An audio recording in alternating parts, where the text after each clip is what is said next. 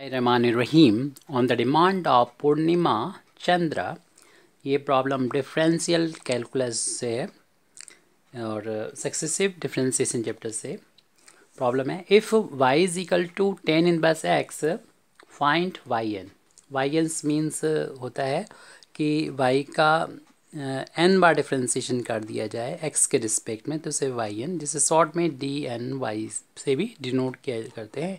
इसकी वैल्यू हमको फाइंड करना है। तो इसे निकालने के लिए हमें सबसे पहले तो इसका एक बार डिफरेंशिएशन कर देंगे y1 का। y1 मतलब D Y over D x. एक बार इसलिए क्योंकि अभी हमें कोई फार्मूला नहीं मालूम है जिससे डायरेक्ट n बार डिफरेंशिएशन हम इसका कर सकें। तो पहले एक बार डिफरेंशिएशन कर दिया जाएगा और वो देखिए क्या मिलता है। और नहीं, y की वैल्यू tan इनवर्स x है और tan इनवर्स का डिफरेंशिएशन 1/1 प्लस एक्स स्क्वायर होता है। इस y1 की जो वैल्यू आ गई है इसे हम ऐसे भी लिख सकते हैं 1/x², और जो 1 है इसे ऐसे लिख देंगे प्लस का 1 है माइनस का 1, क्यों ब्रैकेट खोलेंगे माइनस माइनस प्लस हो जाएगा। और इस -1 को लिखा जा सकता है जो ब्रैकेट के अंदर है i² लिख देंगे, क्योंकि i की वैल्यू होती है √-1 और i² करेंगे तो -1 आ जाएगा। तो इसलिए हमने -1 को i² लिख दिया। इसमें a² - b² की आइडेंटिटी जब अप्लाई करेंगे तो एक ब्रैकेट में ये ऐड हो जाएगा x + i और दूसरे ब्रैकेट में सब्सट्रैक्ट हो जाएगा x - i। इसका हमें n-1 टाइम्स और डिफरेंशिएशन करना है तो n बार y का डिफरेंशिएशन मिल जाएगा। तो इसके लिए इसका अगर डिफरेंशिएशन करने जा रहे हैं तो इसका पार्शियल फ्रैक्शन में अगर रिजॉल्व कर दें, तोड़ दें, तो मैं आसानी से कर सकेंगे। तो चूँकि इसकी दोनों की पावर 1 है तो डायरेक्ट पार्शियल फ्रैक्शन इस तरीके से कर सकते हैं। तो ये प्लस वाला पहले लिख दें और माइनस वाला बाद में लिख दें। इनका डिफरेंस देखें कितना आएगा। ये माइनस से साइन चेंज हो जाएगा, माइनस करने पर भी ये कैंसिल हो जाएगा। तो 2y का इनका डिफरेंस है, यानी इसमें से ये घटा दिया, माइनस कर दिया तो x कैंसिल हो जाएगा और ये -i + i बदल के 2y आ जाएगा। तो डायरेक्ट पार्शियल फ्रैक्शन कर सकते हैं और डिटेल में जैसे आपको पता है कि पार्शियल फ्रैक्शन कैसे करते हैं वैसे भी कर सकते हैं। तो जितना डिफरेंस आया है 2i उसे 1/, में कर दें 2i, और फिर जो निगेटिव वाला है उसको हम पहले लिख देंगे यानी x - i, और जो पॉजिटिव वाला है इसको बाद में लिख देंगे और बिटवीन साइन माइनस लगा देंगे ये x + i। और फिर यहाँ पर जो कि एक बार डिफरेंशिएशन आ गया, हमें n-1 टाइम्स और कर देंगे डिफरेंशिएशन। एक बार पहले हो चुका है तो कुल मिला के n बार डिफरेंशिएशन हमें y का चाहिए तो वो हमें मिल जाएगा।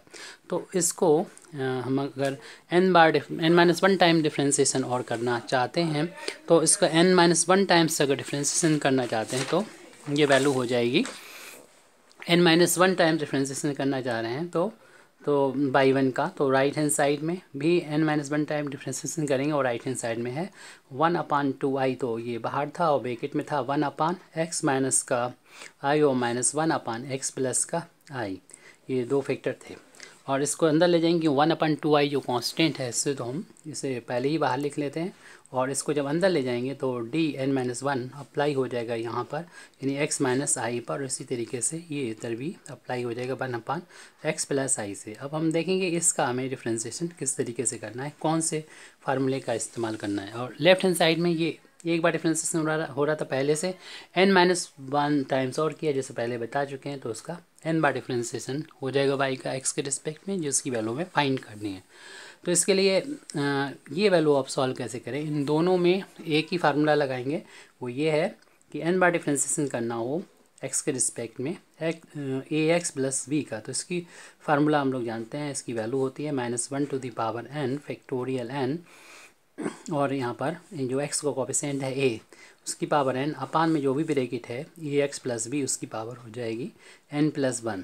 बस ये ध्यान रहे कि यहाँ पर जो फार्मूला लिखा है वो n बार डिफरेंशिएशन के लिए हमने लिखा है, जैसे कि होता है लिखा हुआ, और हमें जो डिफरेंशिएशन यहाँ पर करना है n-1, यानी जहाँ पर भी n है वहाँ पर n-1 रख देंगे हर जगह पर।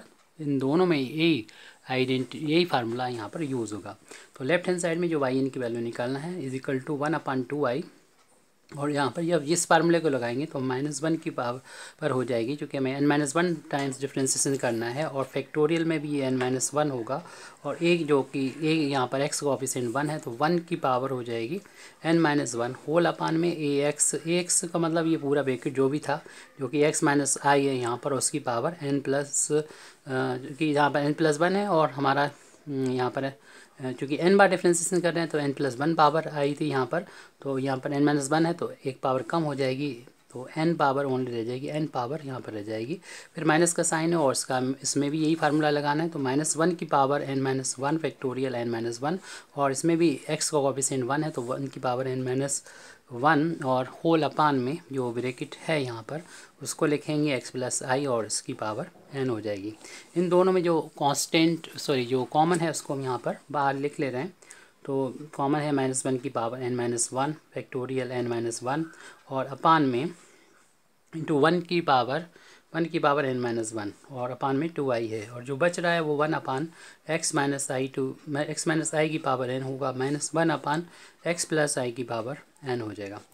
अब यहाँ पर हम ये करते हैं कि ये 1 की पावर कितनी होगी, 1 ही रहेगा, तो yn की वैल्यू हो जाएगी -1 की पावर n-1 फैक्टोरियल n-1, और इसलिए 1 का इंटू करेंगे तो यही आ जाएगा। तो इसको यहाँ पर इतना लिखा रहने दिया, इतना भी हमारा आंसर हो गया। लेकिन अगर इसको हम रियल फार्म में लिखना चाहें तो इसकी वैल्यू को देखें, ये एक्चुअल में रियल ही होगी, तो इसलिए हम इसको रियल फार्म में अगर लिखना चाहें तो इनके पोलर फार्म पहले लिख देते हैं। इन दोनों के लिए एक ही पोलर फार्म एक की वैल्यू लिखना पड़ेगी, यानी जो रियल पार्ट है इसको r cos थीटा मान लें, और ये इमेजिनरी पार्ट यानी i का कोएफिशिएंट है वो यहाँ पर 1 है, इसमें भी 1 मान सकते हैं, तो उसकी इस 1 की जगह पर r sin थीटा रख देंगे इन दोनों ही वैल्यूज़ में। तो n बार डिफ्रेंसिएशन चल रहा है, -1 की power n-1 factorial n-1 whole upon में 2i, और यहाँ पर जब x की वैल्यू की जगह पर r cos थीटा रखेंगे ताकि ये कॉम्प्लेक्स नंबर पोलर फार्म में कन्वर्ट हो जाए, और इस 1 की जगह पर रख देंगे r sin थीटा और उसकी पावर n है -1 अपान, यही काम हमें राइट हैंड साइड में भी करना है, r cos थीटा और plus i into r sin theta और होल पावर यहाँ पर n है। इन दोनों में से r की पावर r जब बाहर लेंगे तो पावर क्योंकि टोटल की n है तो n पावर यहाँ से बाहर निकल आएगी। बाकी सब हम चीज़ें ऐसी नोट कर दे रहे हैं जो कि यहाँ पर लिखी हुई है, कोई चेंज नहीं किया है। 1 अपान r की पावर r बाहर लिए तो पावर n भी साथ में चली आएगी, और यहाँ पर cos theta minus i sin theta हो गया उसकी पावर n माइनस, इस तरीके इसमें भी हम कॉमन ले लेंगे तो r की पावर n हो जाएगा, और ये cos theta plus i sin theta और होल पावर n हो जाएगा। हम चाहें तो यहाँ पर यूलर फार्मूला लगा दें दोनों में, तो यूलर फार्मूले से वैल्यू रखेंगे और इन दोनों में से r की पावर n बाहर कॉमन आ जाएगा।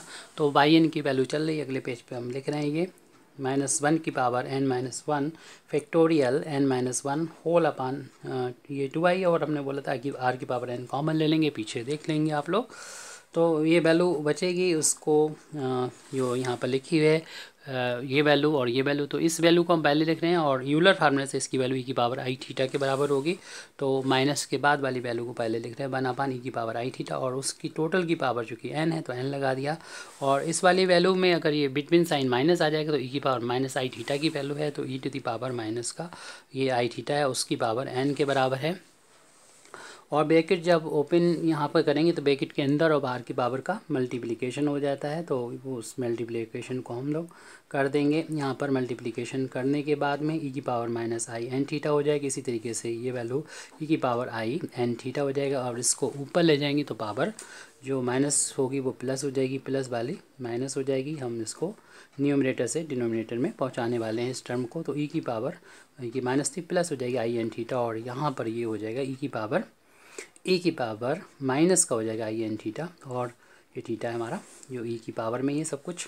इसमें 2i जो बाहर है इसको अंदर ले जाएं इसके साथ में, तो -1 की पावर n-1 फैक्टोरियल n-1 अपान में r की पावर n, और ये e की पावर आई एन थीटा और माइनस e की पावर माइनस आई इंटू एन थीटा और होल अपान में 2i। तो ये डेफिनेशन होती है साइन z की डेफिनेशन होती है e की power I Z minus e की power minus I z upon 2i।